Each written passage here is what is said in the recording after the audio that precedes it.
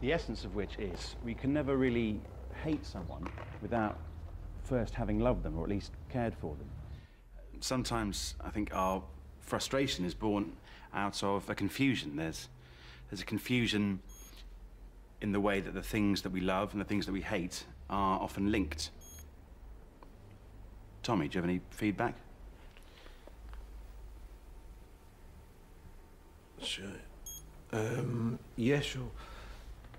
The notion that anger per se is a bad thing, I would say, respectfully, is horse shit.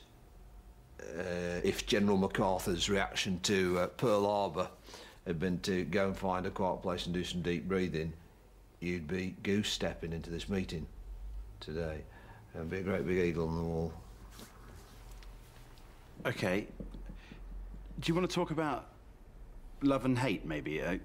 Because understandably, I think there can be some confusion. There again, you see, I don't think there's any confusion, because things I love and hate couldn't be more different.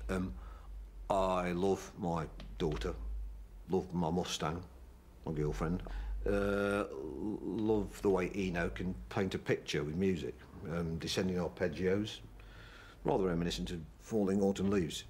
But I fucking hate my ex-wife, and that may change, but right now it's been modus operandi.